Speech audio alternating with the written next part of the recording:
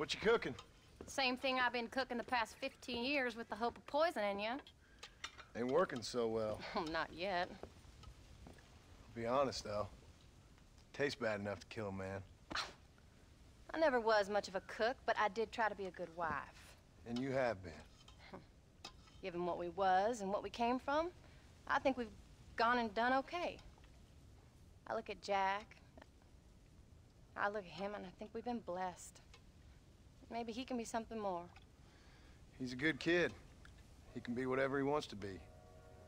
He ain't gonna be no frontier gunslinger killing and running those gang, though. That way's over. Railroads and government and motor cars and everything gone and done away with all that.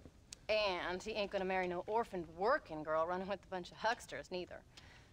If he meets one like you, I hope he'll marry her. Stop. For an illiterate gunslinger, you sure know how to make a girl blush. God damn crows! John! You have got to go deal with them. They've broken into the silo again and are eating all the corn out from it. Of course, my angel. Wait. Get out of there. All right, all right. Go on. Scat. Shh.